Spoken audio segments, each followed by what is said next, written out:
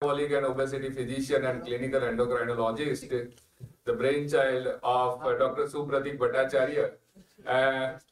Would invite Dr. Supratik Bhattacharya to come over the stage and ignite this discussion and start the session. Over to you, Dr. Supratik Bhattacharya.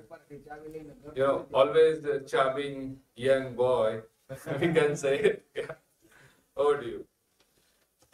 Thank you, brother, for all these kind words of introduction, and a warm welcome to all of you who has joined here with special interest in obesity, and will also be focusing on the need to treat obesity during pregnancy and thereafter. So I'm delighted to invite my friends and colleagues who have been integral part of this AMOCE, and may I please request one by one, can I have Dr. Arun Raghavan on stage, please?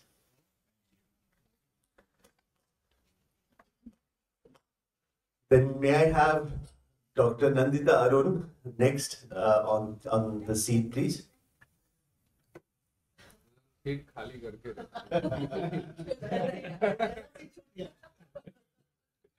Dr. Kaushik Saha. So as the speakers are coming up and the panelists are coming up, you can see the introduction slide on the board. Yes. Next, can I have Dr. Amit De? Achha. I'll get a better introduction. Yes. And then Dr. Alok Modi.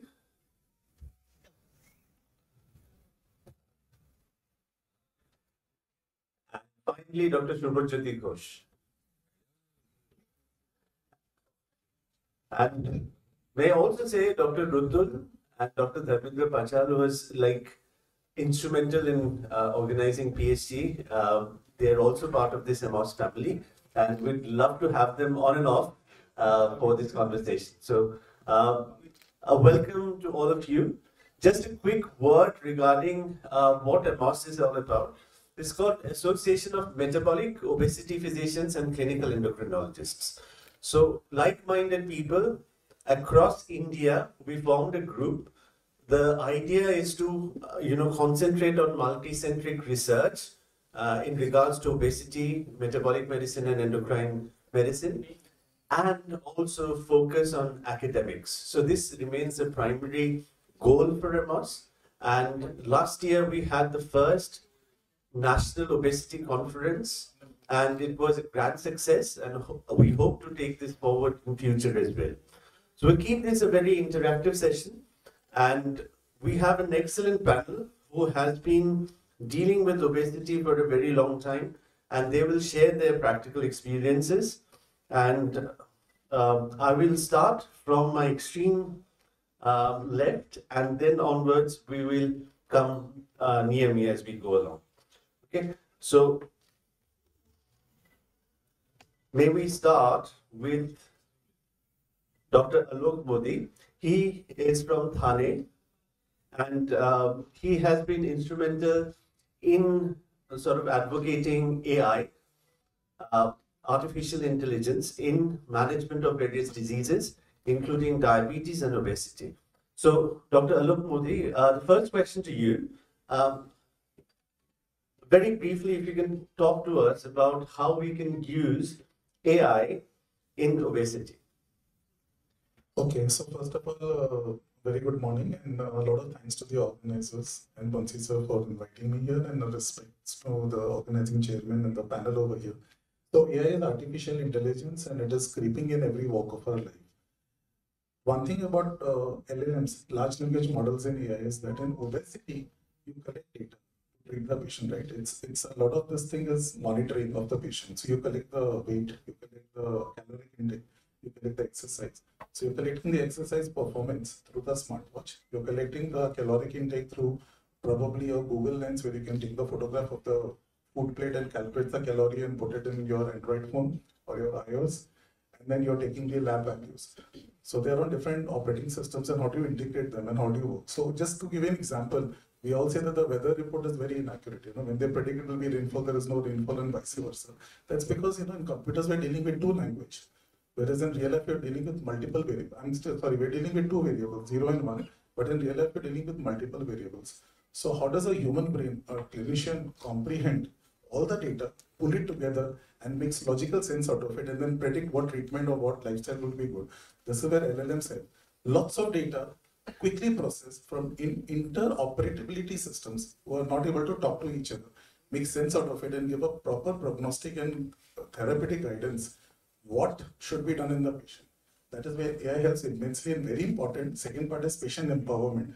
The AI tool is there on your mobile, so it can talk to the patient directly and give outputs to the patient. So a lot of your work is done. So, and it's prognostically and therapeutically very useful. It gives you ideas, which is good, and it can predict what will happen after 6 months to 1 year. And something more than that, today's patients are Google patients. They believe what they see on the phone rather than what you talk. So the output comes on your phone, patient follows it. That is what I call patient empowerment, especially in diabetes. I have found something beautiful. Lifestyle management works much better when AI does it. You do it, though you are the brains behind AI getting it done. Right. We will, yeah.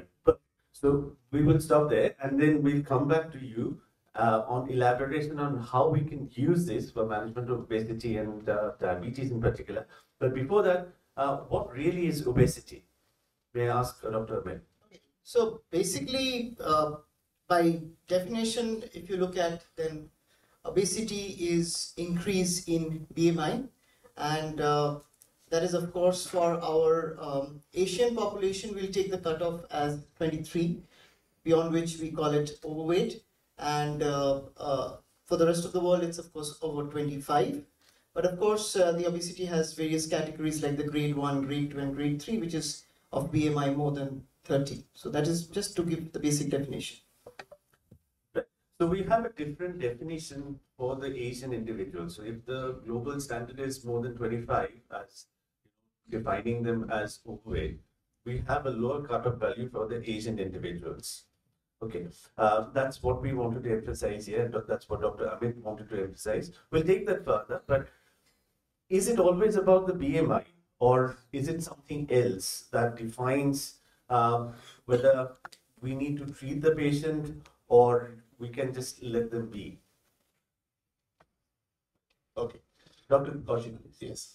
The thing is that, as Dr. They say, only doing the BMI, the assessment of obesity is incomplete.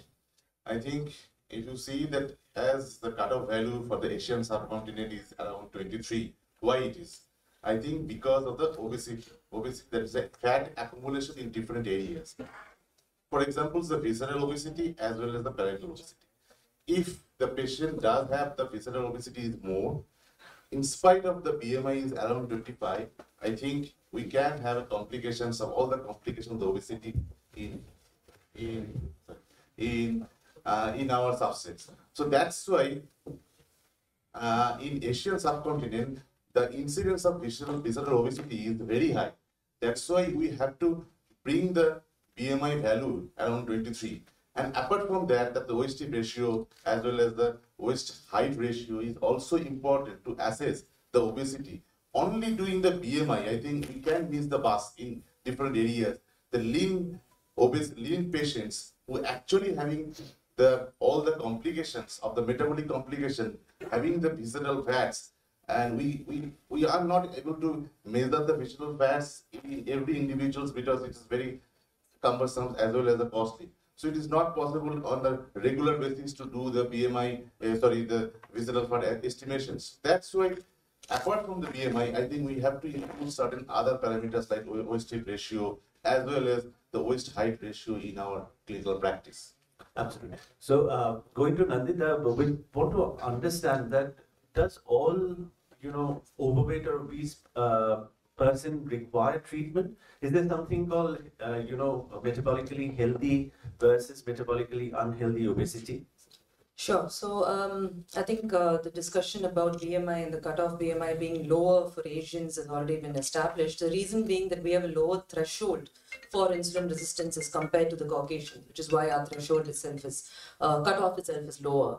Now, having said that, by definition, obesity cannot be defined just based on BMI because BMI alone may not pick up people who are metabolically unhealthy, which is what has been discussed so far.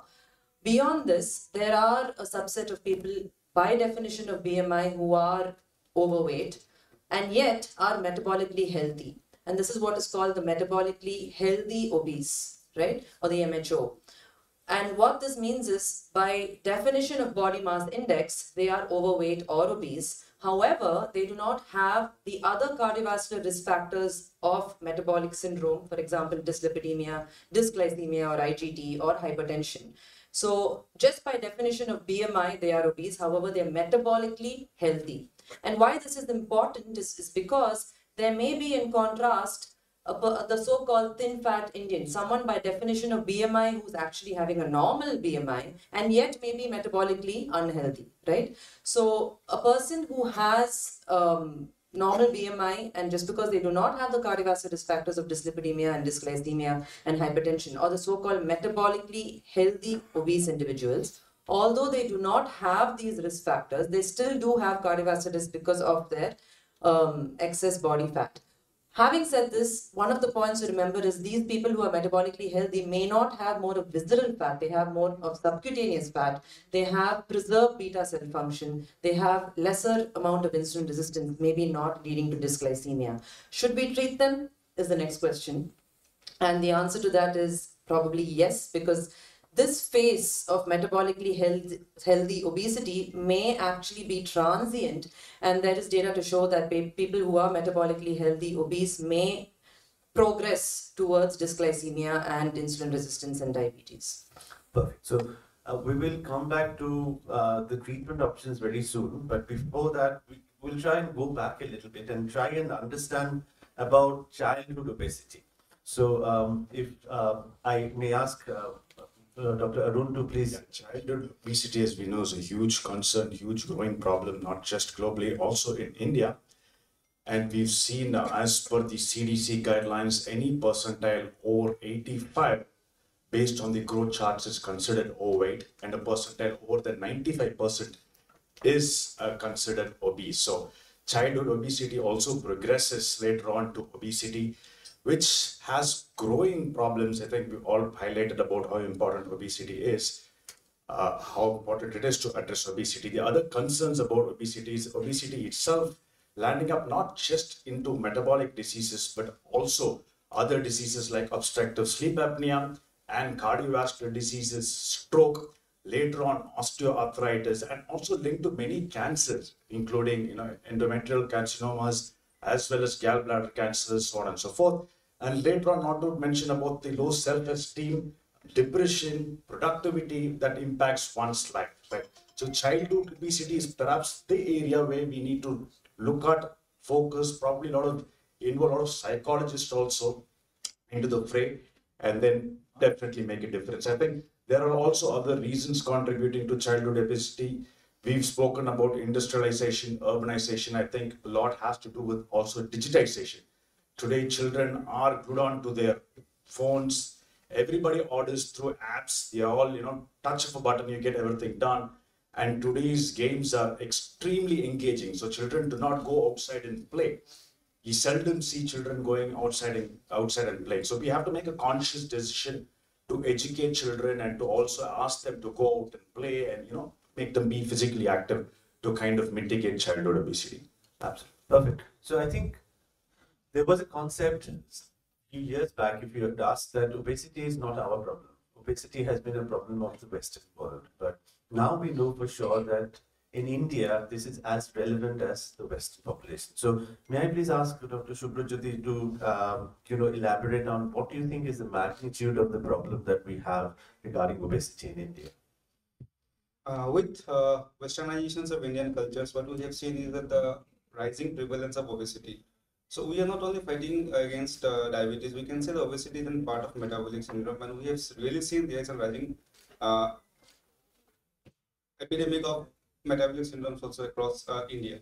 So if we look into about the magnitudes of this obesity, like we can say in our households where like we always used to have a habit of chumpy babies, like having a good health, but this is really not the fact. So what we know that if we have to really look into, we don't have exact data also regarding like obesity prevalence in India. But if you will go through it with our own observations, we'll find like 1 out of every 3 or 4 Indians, whether like they are thin-built Indians, whether they are like metabolically active or inactive, you will find that 1 out of every 3 or 4 are really they are obese in either of the parameters if we calculate it with proper calculations.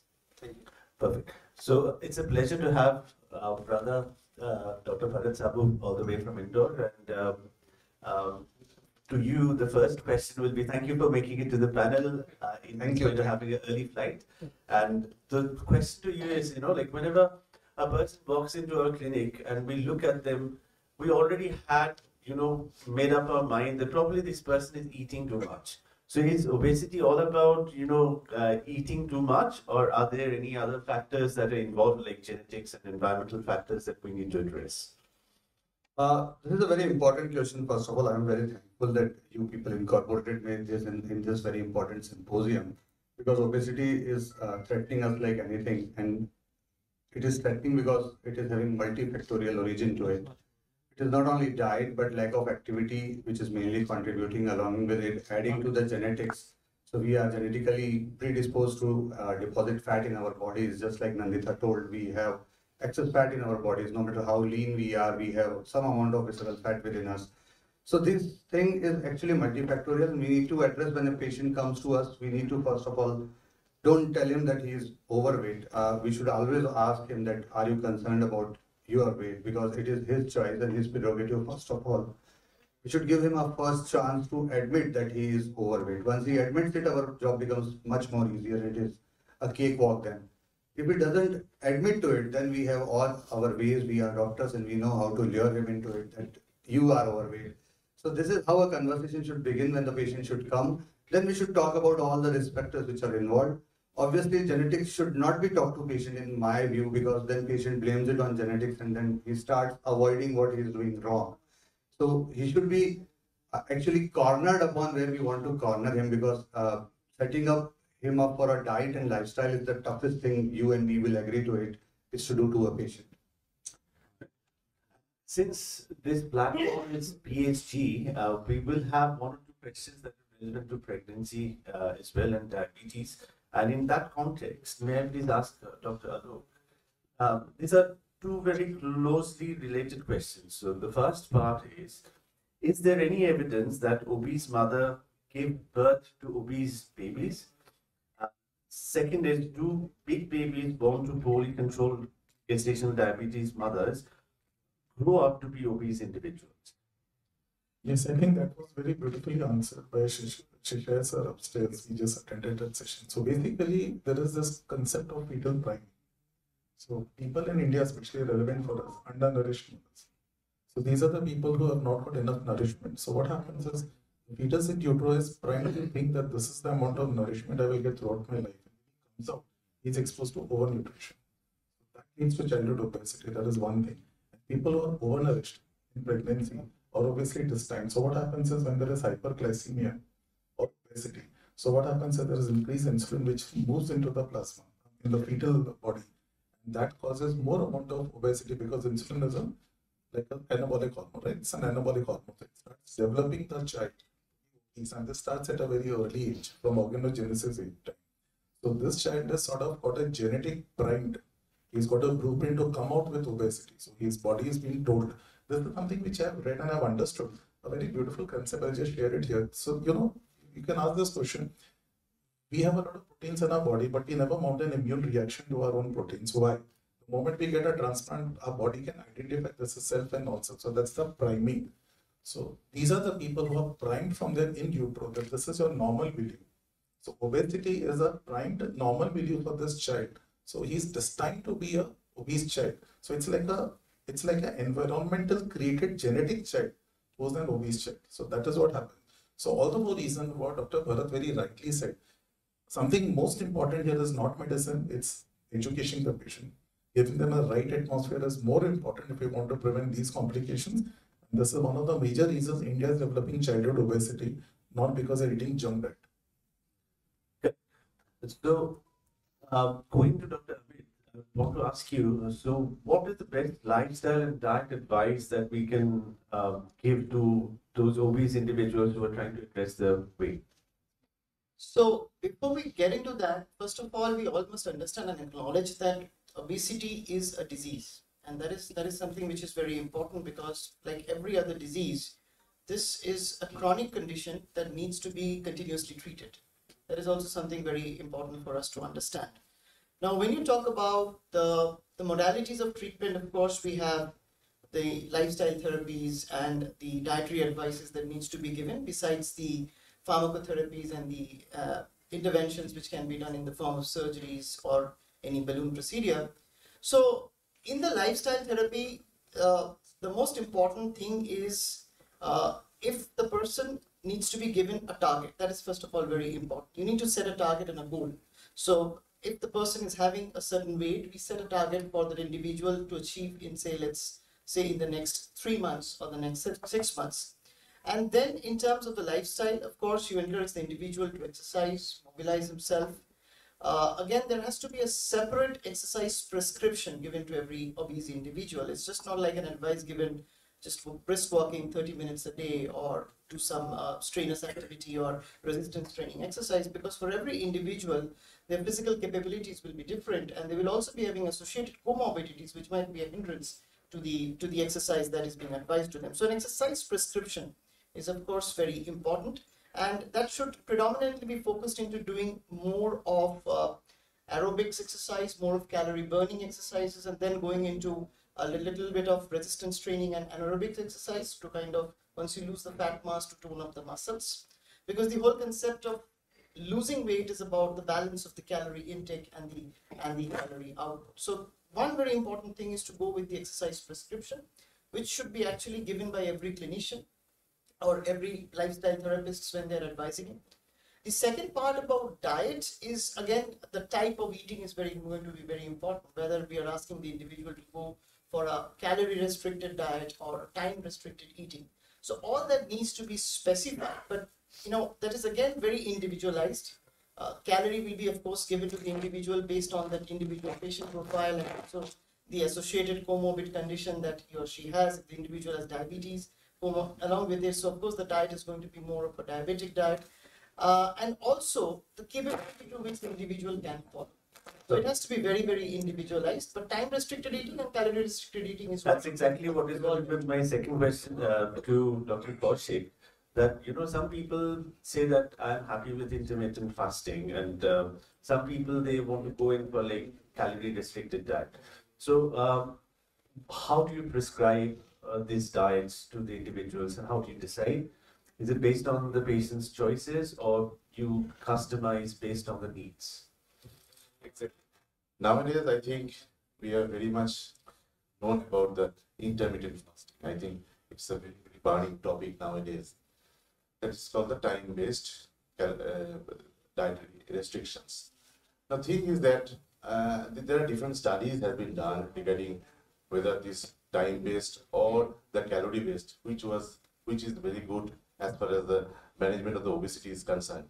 I think it has been seen that the calorie-based things, which is a more having a valid reasons for the management of obesity, because in long run, I think calorie-based has got a definite role regarding the reduced incidence of any cardiovascular activity and morbidity, mortality, as well as the type 2 diabetes and all these things. But the thing is that if you're combining this time-based with the calorie-based, then the chances of reducing the obesity is more. But reducing the obesity does not transform into the reducing the comorbidities like the cardiovascular mortality as well as the type 2 diabetes. So my advice will be, don't go for only the time-based. I think it is the combination of the time-based along with the calorie-based will be the much more appreciated in the long run in the management of any morbidity, because you know that why we are talking about the obesity, because obesity is the forerunner of the metabolic diseases.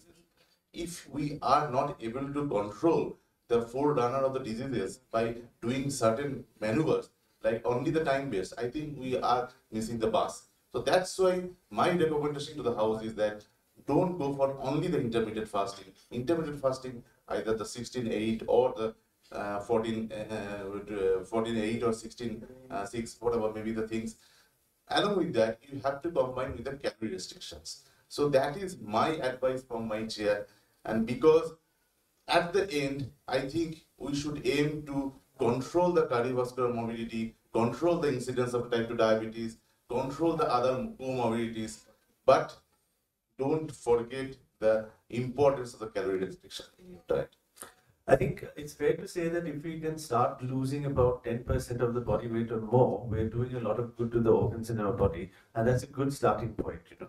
So going from there, I'd ask a very difficult question to Dr. Nandita. Now, some people just walk into your clinic and they know that they would want to lose weight, but some people, when you talk to them, they say that, you know, I'm happy to do the lifestyle, diet, etc. The other people say that, well, I'm not going to do that. I'm going to take some treatment from you. You advise medications, and I'm happy to do that. But I'm going to eat rasgullas. I'm going to eat, you know, like whatever I want to eat. But still, I'm paying for it, so I want to lose weight. So, how do you handle this? And do we have evidence that lifestyle and diet versus those who are only on pharmacotherapy without lifestyle and diet?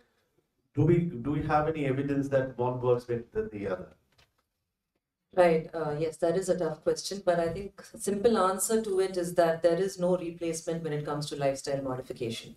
That's the most straightforward way to answer it. And I think that's something we need to make our patients aware of as well. And pretty straightforward, tell them upfront that there are no shortcuts.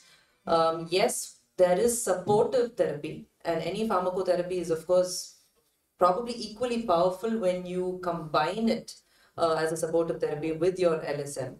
But only pharmacotherapy, for example, if a person is going to be taking an anti-obesity drug and continuing to eat their gulab jamuns and rasgullas, at the end of it, that's probably going to be further driving them towards insulin resistance and diabetes in the future. So I think that's something we need to educate our patients about.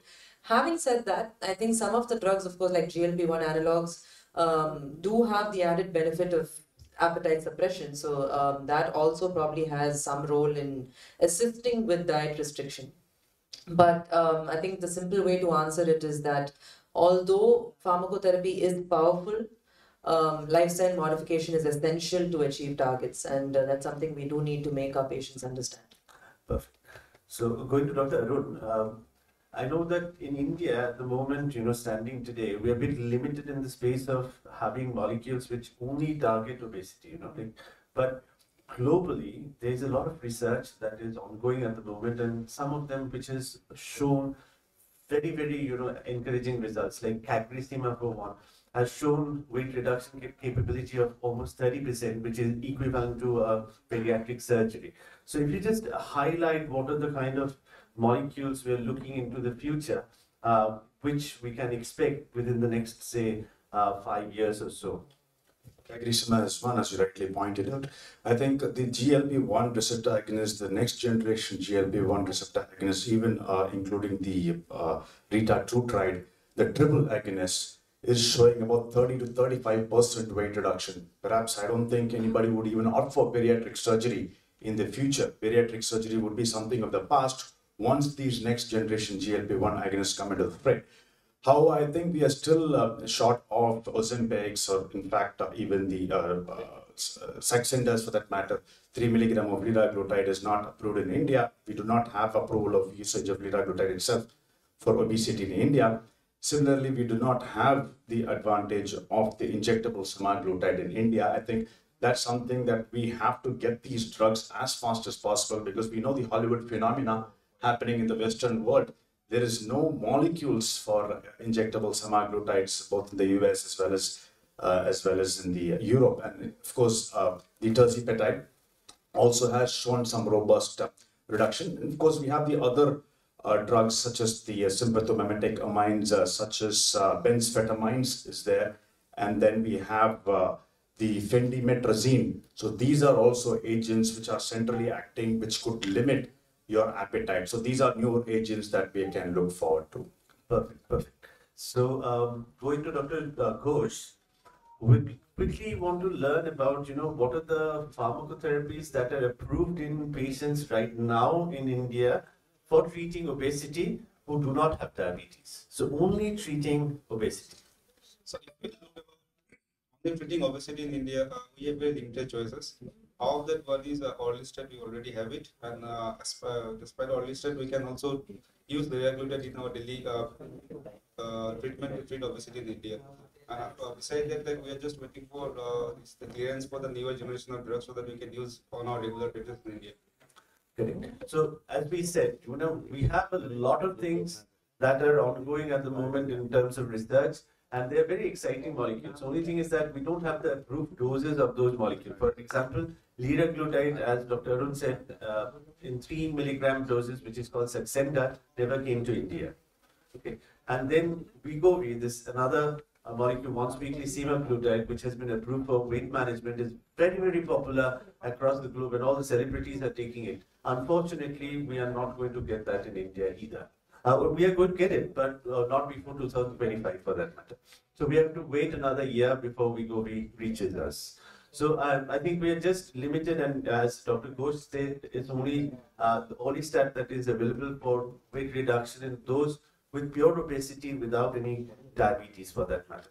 So now going to Dr. Bharat, again, one big concern is, and very recently there has been a term that has been coined, which is called diabesity. Now, would you like to elaborate on diabesity, please? This term has been coined because we see a hand-in-glove sort of relationship between diabetes and obesity. So they both go in a similar fashion. Diabetes, especially type 2 diabetes, which is mainly due to insulin resistance, predisposes person for obesity. And then secondly, due to obesity, we have a high amount of visceral fat, which again amounts to insulin resistance, and this is a vicious cycle. So patient never gets out of it unless he tries very hard and he sticks to the protocols which are there. So this is a term devised to denote these two conditions which go hand in hand, and that is why both the terms are mixed, and this is known as diabesity these days. So, Alok, we want to understand, so many times the patient comes to you, is sitting across the table, he or she has come for something else. Very frequently what we get is a person who would be coming to you with subclinical hypothyroid state and would be saying to you that, it's my thyroid which is causing all the weight gain, so you need to counsel the patient understands that she wants to lose weight, that's where she's coming from. So how do you start the conversation with this person? That's a very practically relevant question, thank you. One thing, when we attend the obesity seminars today, the word obesity has been sort of removed, and today we are supposed to address these people as people with obesity. So PWO, we don't call them obese or fat people. So like we have always been taught from our undergraduate days, we need to be empathetic, we can't be apathetic and sympathetic. So when the best way to treat lifestyle and empower the patient to relate with you is let the patient be willing and let the patient understand.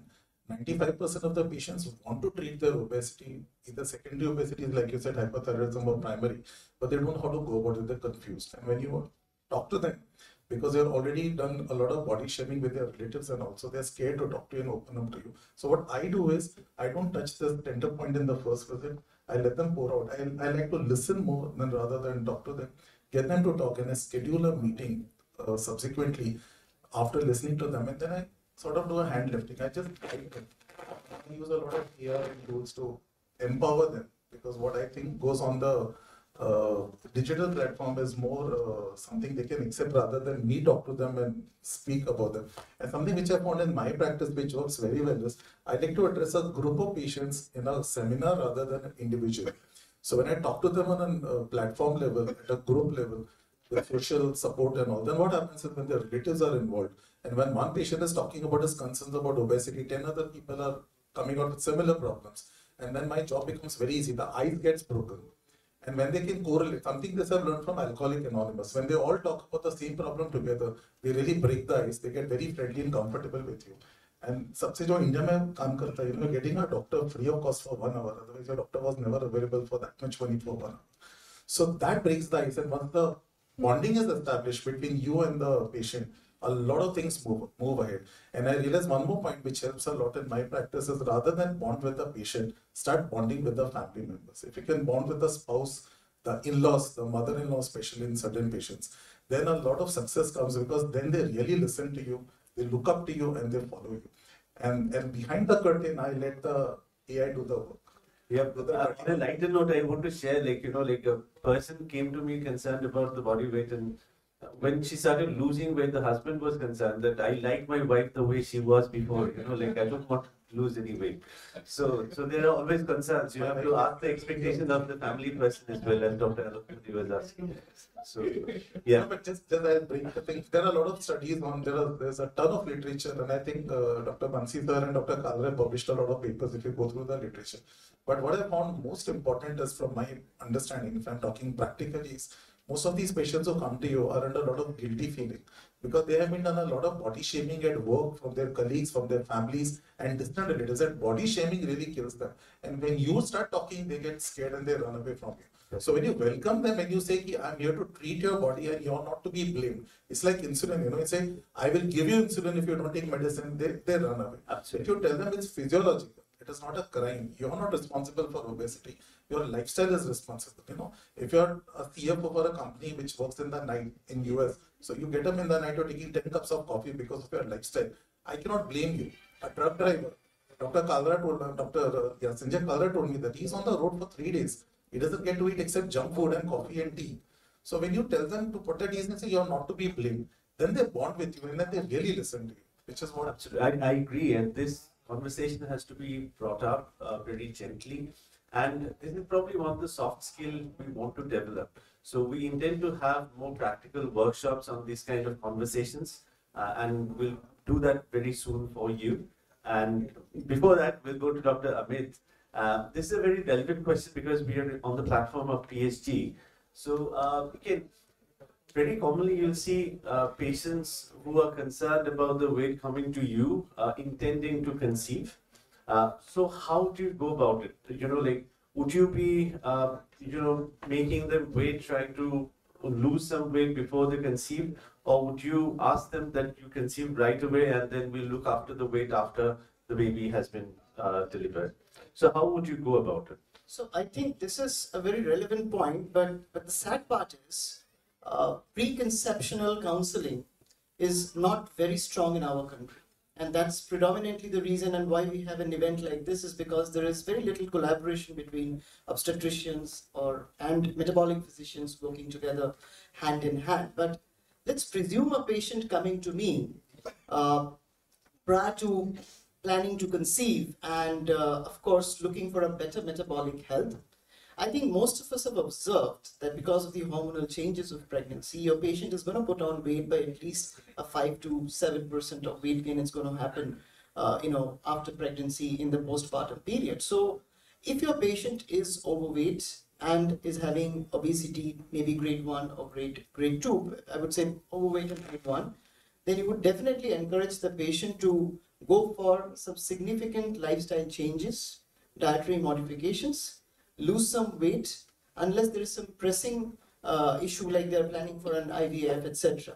So I guess preconception counseling is a very important part also in obesity care. I think that is I think you brought up a very important fact. I was just going to ask you about that because many of these patients would come to you because they're undergoing IVF, and the gynecologist would have told that the outcome is not going to be as great if you are not losing some amount of weight. Absolutely. So where does your priority lie, and how would you pursue? Because a person who is undergoing IVF is probably pressed to conceive, but at the same time she understands and the family understands that the weight loss is going to be helpful during the pregnancy and thereafter.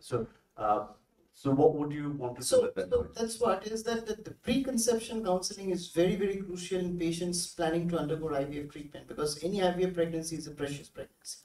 So I think the first important thing is there has to be a good sync between the IVF specialist or the gynecologist and the treating metabolic physician as to what should be the right time.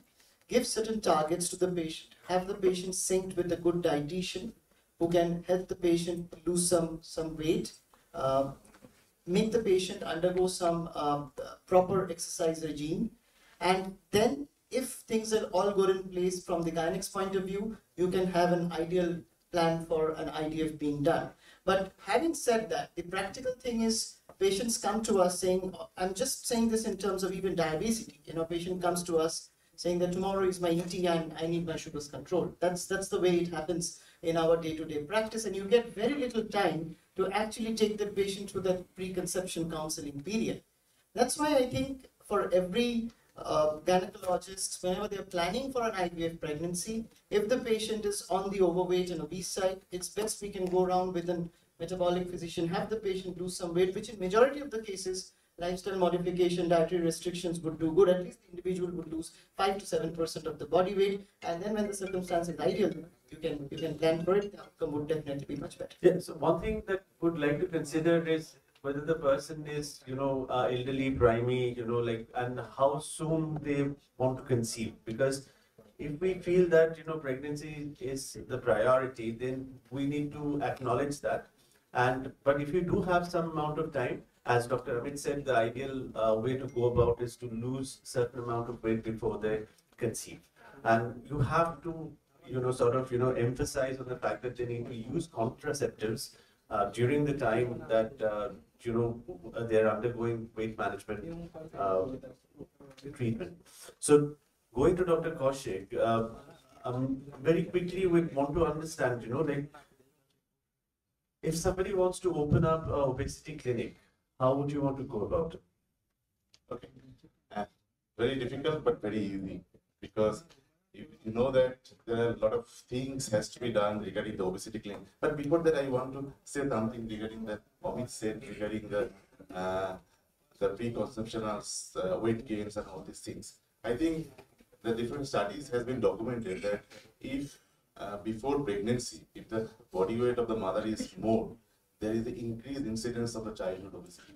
So that's why we should give more importance to the mother, to say that before any pregnancy, I think the weight reduction is one of the important issues. So number one. Number two, that both as far as, because it is a pregnancy study group, so probably okay. It is a pregnancy study group, so the more we should talk about the pregnancy related issues and all these things rather than only the obesity, right? The thing is that if the baby weight is more, that means the macrosomia, then there is the increased chances of the childhood obesity in the later person. The opposite is also true. If there is a small for gestational babies or the premature babies, they also having associated with the increased amount of weight gain in the childhood. So this is absolutely a contradictory thing. That means the low birth weight as well as the high birth weight is always associated with the childhood obesity. Another issue is that if the breastfeeding is done adequately, I think the childhood obesity, the incidence of childhood obesity is on the downside when the baby is actually having the breastfeeding. So this is a very important aspects as far as the pregnancy is concerned. Now regarding the obesity clinic, okay, there are certain areas, that means there is a caption called the SMART clinic, that means SMART, that is S stands for the series and all these things, that means you have to give the equipments and all these things. Aim for the management skill, that means you have got a team of physicians as well as the dietitians or the nutritionist as well as the physiotherapist as well as the other team works like pediatric surgeons and all these things. So there is a teamwork. It's not that individual, only the metabolic surgeon or metabolic physicians are quite enough or capable of doing these obesity clinic running and all these things. So it's a teamwork. So management team has to be there. Then A stands for the algorithms. That means you have to create certain algorithm for the management of obesity. That means when the patient comes to your clinic, what are the things you have to assess? That means the BMI as well as the waist to hip ratio, and all these parameters has to be checked. Then we have to check the socioeconomic conditions and what are the diets at least appropriate regarding the diseases that patient is actually having. Then we have to go for the SMART R. that means either the research or any referral to the patients to the obesity that is surgeons for the bariatric surgery or things. And last is the T, that is the technology or the therapy part. Technology, as Dr. Gupta says, that means We'll take up technology as a separate question, right? Brilliantly the covered. smart technique has to be done for the obesity clinic grant. That means it's not that you have to start with only treating the patients with the pharmacotherapy. You have to have a team approach, and team approach consists of all the parameters in your clinic to have a So I think that's perfect. So multidisciplinary approach is what we want to have. Last questions to Dr. Arun and Dr. Nandita. And this is the gray zone, and it's controversial and we all come across this. So this would be my last question. So the question is, use of GLP-1 receptor analogs, which are presently approved in India for management of type 2 diabetes, for treatment of obesity in pre-diabetic individuals and non-diabetic individuals. So we see that after the introduction of oral semaglutide, it is being given over the counter for treatment of management of obesity in a lot of patients who are non-diabetic. And this is happening across India, and we know that. So do we have any evidence of using these molecules in those cohort of patients where we know that the higher doses of oral semaglutide are being looked into now specifically for weight management, and we are getting very encouraging data. But with the doses that we have in place, are we safe to use them for only treating obesity in pre-diabetic or non-diabetic individuals? And same is the question for the SGLT2 inhibitors with the kind of pleiotropic benefits that we get, but not in approved circumstances where the patient is coming with a background of CKD or heart failure, where we know that it's established. So, as you rightly said, oral semaglutide at high doses is being studied. Now, a GLP-1 receptor agonist, I think we've all been using it off-label as well for obesity in India. In fact, I've used even 3 milligram doses, like 1.8 in the morning and 1.2 at night in certain select patients. And in fact, we've witnessed some weight reduction. At pre-diabetes, of course, we've all spoken about the visceral fat. We've spoken about the subcutaneous fat. We need to understand the visceral fat is the most metabolically active fat. Now, when the visceral fat exceeds proportions, it's now being considered as adiposopathy. It itself is being recognized as a disease entity. Visceral fat is probably the root cause of metabolic diseases. Now, it triggers a lot of adipokines, which leads to metabolic diseases. So now using GLP-1 receptor agonist in obese person, pre-diabetic, reduces the visceral fat, reduces the patient's body weight, of course could preclude or delay overt diabetes. Definitely it is possible by literature references also as the data that we have. Now SGLT2 inhibitors, we do see a lot of glycosuria in patients with diabetes, but it does reduce the renal threshold of glucosuria to about 110, 100. So it does knock out glucose, reducing weight. And very funnily, if you had seen Dr. Tifronzo, he said that the renal threshold goes up to around 180 and it comes down to 40 actually in those even who are non-diabetic individuals. So you're actually excreting a lot of glucose through urine, and basically that will give you pleiotropic benefits. But my question is, legally, are we safe to use these molecules? And because we're doing this over the counter, is there any chance we... Gray area. Yeah. Well, I think to add on to what's already been said, one thing to keep in mind is both these are insulin-sparing agents, and so the risk of hypoglycemia is nil.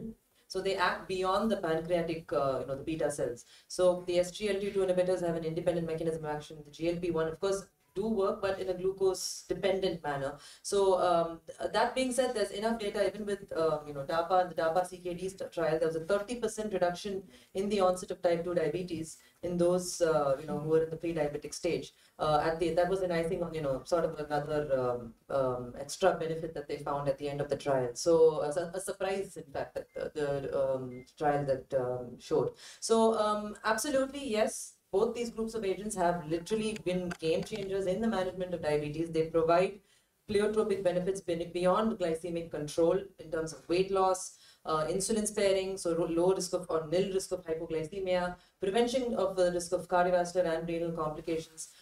So why not? is the question. But are we legally safe is a different, that I think is something that should be open to discretion of the doctor, treating physician. So I think that would be a very good place to sort of conclude and a place to open up discussions. Maybe one or two questions from the audience before we conclude, because they would be having their talk. So we'll keep it very brief. So if you want to make any comments or any queries,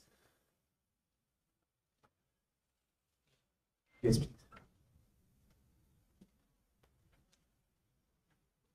So when it comes to macronutrients, do you feel that calorie is not a calorie and each calorie is a different calorie? Wow. So calorie coming from glucose and calorie coming from fructose are different. Dr. Alok, you want to take this question? Maybe I'll just say this. I've not read it, but then what I've understood is in your blood it is glucose. It is not fructose or maltose or galactose. So what is important here is a modified glycemic index of glycemic load versus glycemic index when it comes to that. So how you take that calorie is more important than how much you take. So suppose you take fruits, for example, you're taking fructose, right?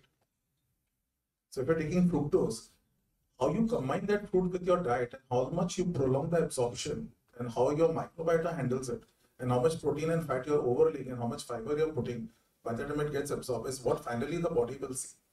Rather than seeing that what we say that fruits are good and this is good or that is bad.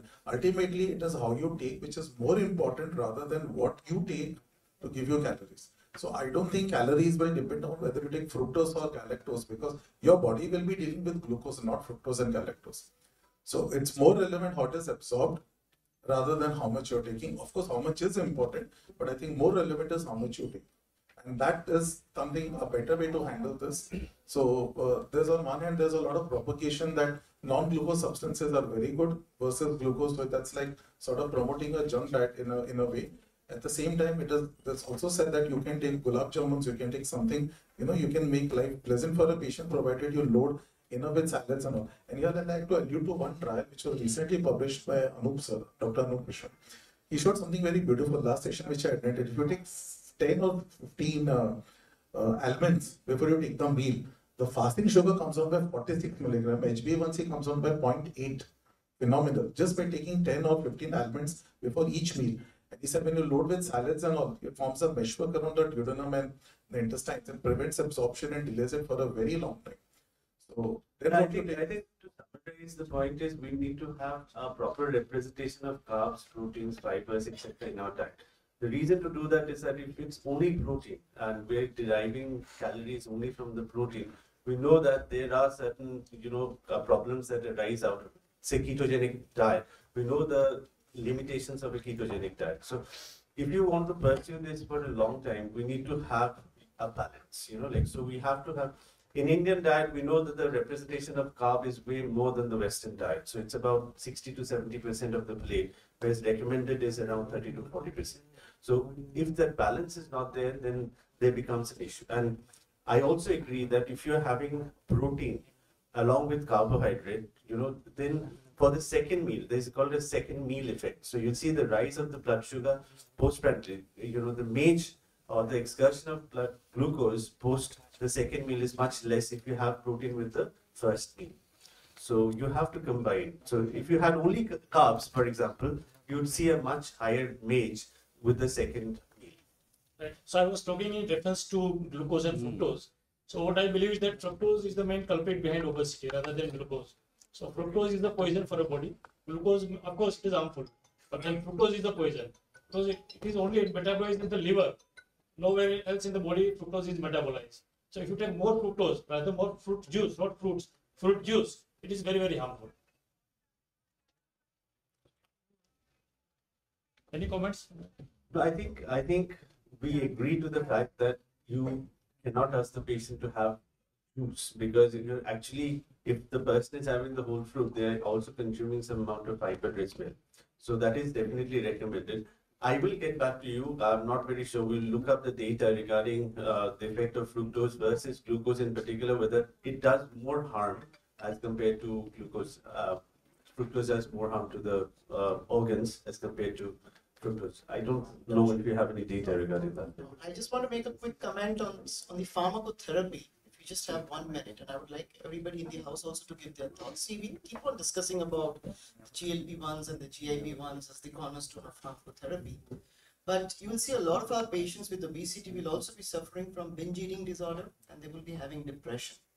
And one such molecule which is available in our country is bupropion, and also phentermine, and also topiramate. Topiramate is also used. So just kind of since it's a panel, an experience share from anybody here in the house that, how's your experience with these three molecules? Because I've used it on, but you need to be very selective on the patient population. If you're sure your patient is suffering from a binge eating disorder and is having depression, then a molecule like bupropion works very well. In fact, I've had a patient who's lost about more than just 7% of the body weight just because of bupropion itself. Also, the patient was also on topiramate added on later on.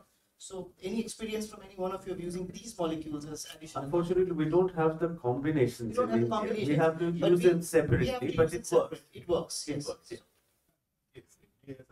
Yeah.